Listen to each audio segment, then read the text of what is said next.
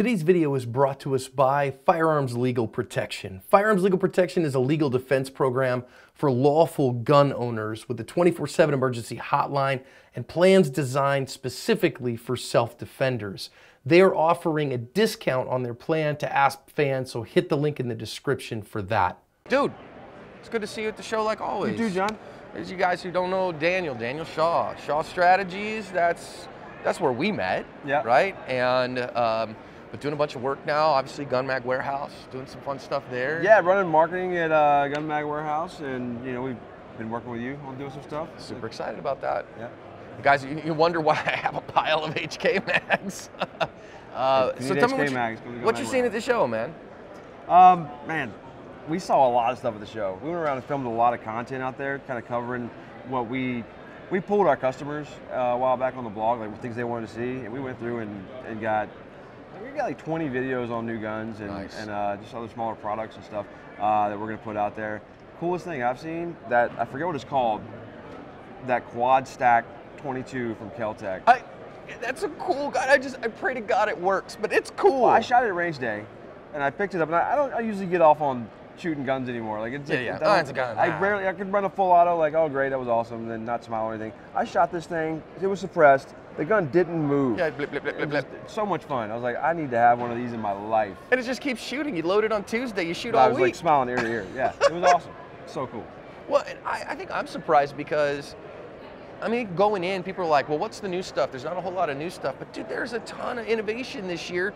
Not maybe like a huge name. Okay, I mean, you know, Glock launched the 43X and the 48, but a lot of new innovative thing from lots of different companies. And there's a lot of cool little things out there. We don't expect to see innovation. Everybody talks about the companies not being innovative, and it's always annoying when they come back and they're like, oh, dude, you're gonna love what we drop tomorrow. We're announcing 3 new colors. Right. You're like nobody cares. Okay, right? Nobody cares. Nobody cares about that. So that happens all the time. But you know, we're at a time right now where they got all this inventory. They didn't know how the election was going to go. Right. And people are sitting on inventory, and money's going to marketing, trying to clear out that inventory. And I think that's good for consumers. It is. It's great for consumers, and because prices are dropping in a lot of ways. And they're but whenever the market picks back up, then they'll have more time and money for R&D. So it depends. Buy more guns, and you'll start seeing more innovation, basically. I think that's a good. You know, that's it. If you're sitting on it, and prices are amazing, so now's the time. Yeah. I mean, goodness sakes, I think right now I've seen you can get an entry, you know, budget AR for under $400 in a lot of places now, which is ridiculous. Now you want to step up. One of our videos will be on the channel, man. Is ARs on a budget, 5 ARs on a budget. Dude, what do you go with? We also included in that a piston. There's a piston that you can get right now for $9.95. PWS just did a new piston, which was cool. Like, so now we've got an entry-level piston area. A piston gun for under $1,000. And there's many lesser guns that are in the $1,200 to $1,600 price range. Crazy. Yeah.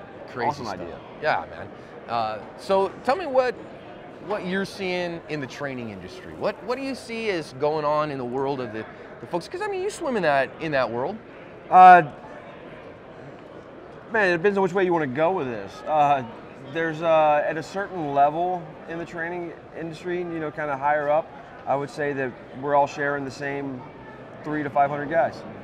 Yeah, there's a lot of truth there. It's the same people in every class. You know, I'll start a class and people introduce themselves and tell me who they train with and stuff, and I find out that they've trained with all my friends, and it's the same group, and then I text my buddy, and he's like, oh yeah, he came to this class, and then he did this. Like, it's all the same group of people. We need to increase that pool of people, right? There's all this talk all the time about, you know, firearms and the Second Amendment, and there's some serious attacks happening right now. Yeah. People fighting for everything from national reciprocity and other things so that everybody can carry guns, and then there's all the talk about what kind of training do you have for that, or should there be any training? You know, all those conversations that everybody wants to have all the time. If we want to start letting some guy who doesn't know what he's doing tell you what training you need to have, let's just keep on not training.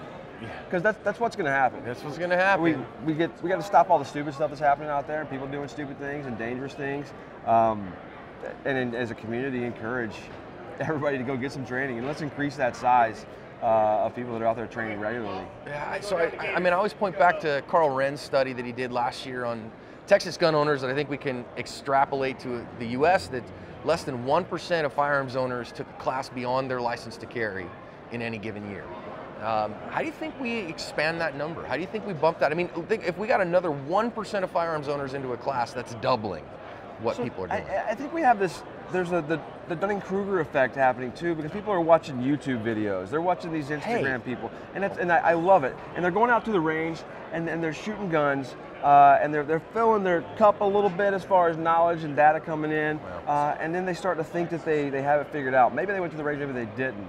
They're like, oh, I'm good, I've been dry firing, but they really haven't put in the work to get better at these things. And people start thinking they've got it figured out because I like what that guy said, that makes sense. And they become the guy in their circle of friends that kind of knows it all. And you know, if you're familiar with the Dunning-Kruger effect, I'm not very good to explain this whole thing, but basically you get to this point where you learn a little stuff at the beginning and everybody thinks, oh, I'm awesome at some point. Super confident, yeah. So, yeah, like I know everything. And then when you really start learning things, you realize you don't know anything. Yeah. I have been experiencing violence, training for violence, studying my craft, the data, like studying how humans do violence and how they receive violence and how we react to that physiologically, psychologically, for over 20 years now. Right. And I am at that, I believe that I'm part of that curve right now where I'm starting to really learn things. You know? Like and starting to realize we don't know what we don't know. Exactly. I mean, I've got a saying that I say all the time. I have been wrong about so many things in my past. There's absolutely no way I can be 100% right today. I tell my students at the beginning of a class, like, there's no way what I'm going to teach you today is 100% correct. It's the best I have right now. And I'm going to be even more right tomorrow. Yeah. But this is, I'm more correct than I've ever been. But there's going to be new information.